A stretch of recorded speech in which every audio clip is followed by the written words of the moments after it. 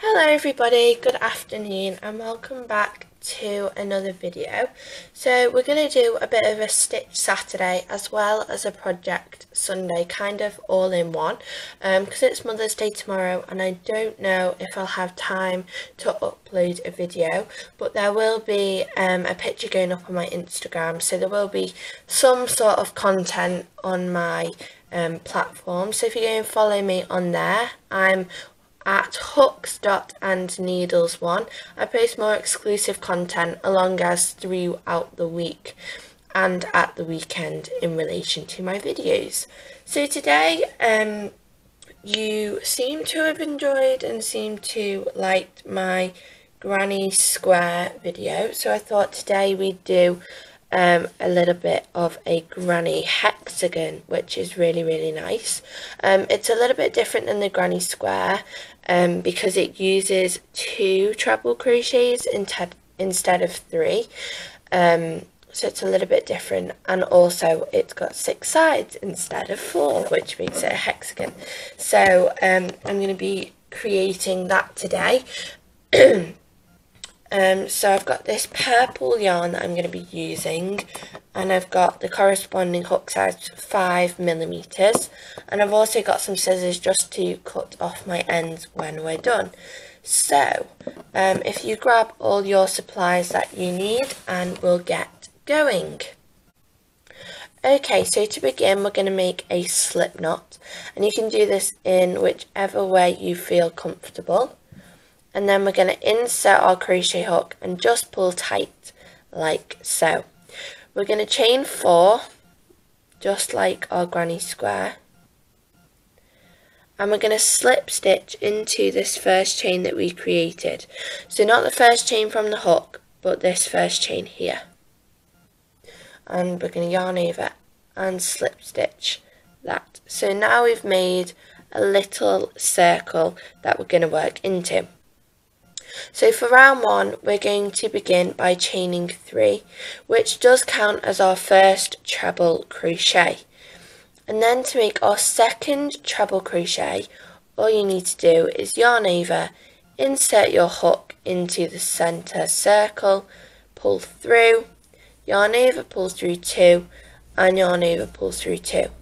If you are a beginner to crochet and you are struggling with the treble crochet, the slip stitch, the chains, all of that, I have got some videos on that in my previous videos on my channel, so just scroll down and check those out.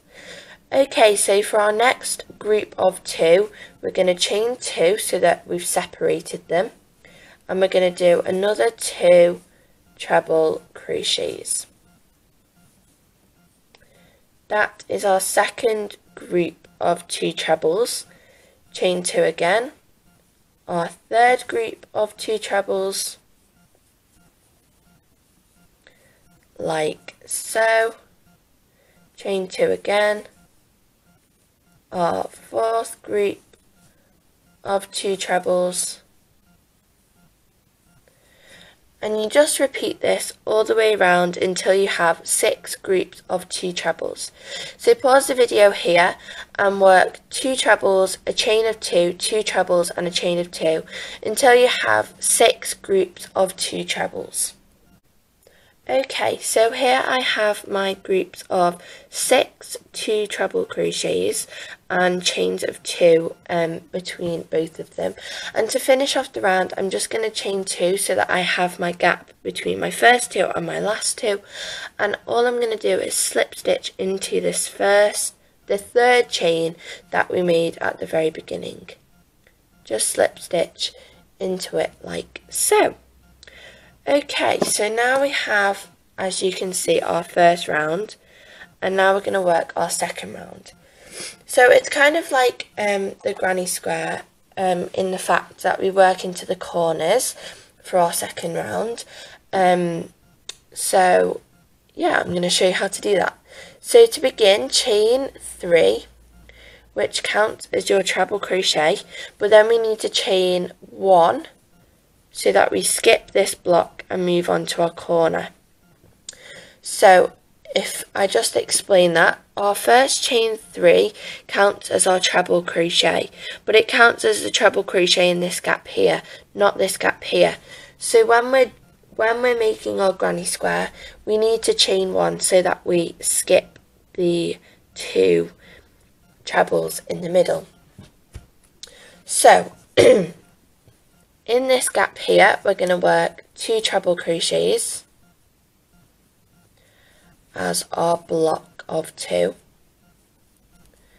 We're then going to chain 2 because it's a corner, and we're going to do another 2 treble crochets into that exact same gap that we worked into. Now we have 2 treble crochets here, but we're just going to leave those, chain 1 over them, and we're going to work into this gap here, ignoring these 2 here. So then do another 2 treble crochets, chain 2 because it's a corner, another 2 treble crochets into the same exact thing. So you're just going to repeat this all the way around, making sure that you skip the block of 2 from the previous round with a chain of 1, then doing 2 trebles into the corner, a chain of 2 and another 2 trebles into that exact same corner.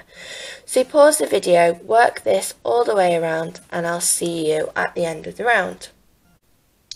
So at the end of this round is a little bit confusing. So we've got our corner and then we've chained 1, and now we're in our final corner, and all I've done is done 2 treble crochet, a chain of 2, and we're going to do 1 treble, and I'll show you why. Because this chain that we made at the beginning counts as our second treble for this group. So then all you need to do is slip stitch into the 3rd chain, and you've completed your round 2. Now we have our round 2. This is just a granny hexagon of 3 rounds, which is what I'm going to be showing you today, but obviously you can keep growing it as you wish. So for our 3rd and final round today, we're going to chain 3, and we have a gap directly beneath it. So all we're going to do is do 1 treble, and that counts as our group of 2 trebles in this gap. Then because it's not a corner, we're just going to leave that there, and we're going to chain 1 to skip this group of 2.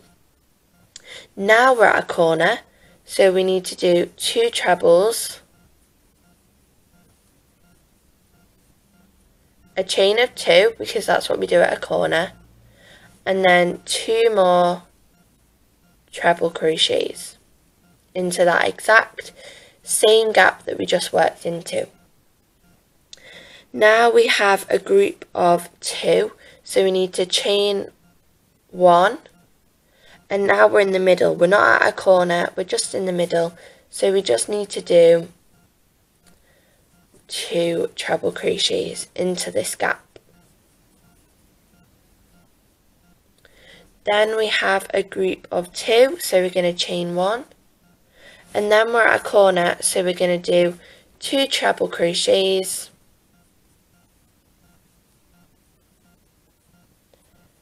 a chain of 2,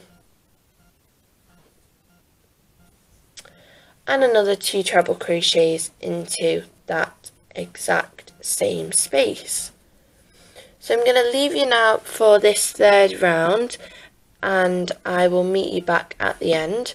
Remember to do 2 treble crochets into the gap, chain 1 when you reach a gap to skip it, 2 trebles when you're at a corner, chain 2 and another 2, and so on and so on. So pause the video and I'll meet you back here at the end of this round. So here I am almost at the end of my 3rd and final round, and to join this group and this group I'm just going to chain 1 and slip stitch into the 3rd chain from the hook, like so. And then all I'm going to do to finish off is chain 1 and cut my yarn like so and pull through to make a knot. So I hope you enjoyed this video. I hope you found it helpful and that you can make some beautiful hexagons just like this. You'll be able to join them up, which will be a really fun thing. I might do a video in the future of joining all of the hexagons along with the squares, which I haven't forgotten about, but make sure you keep piling up your stack so that you're ready. So I hope you enjoyed this video. Don't forget to comment down below what other videos you'd like to see in the future. I'm hoping to do a few more projects over the next few weeks. So they might be like part 1 and 2 over the weekend. So if you'd like to see that, just comment down below, and all of your suggestions as well. And also like this video because it really does help me out and shows me that you have enjoyed it. And subscribe to my channel for future content, Stitch Saturdays and Project Sunday. And also, if you can, try to follow me on Instagram. I'm at hooks.andneedles1. There'll be a link at the end of this video that you can go and follow me on there. I hope you enjoyed watching this today, and I will see you all next week. Bye!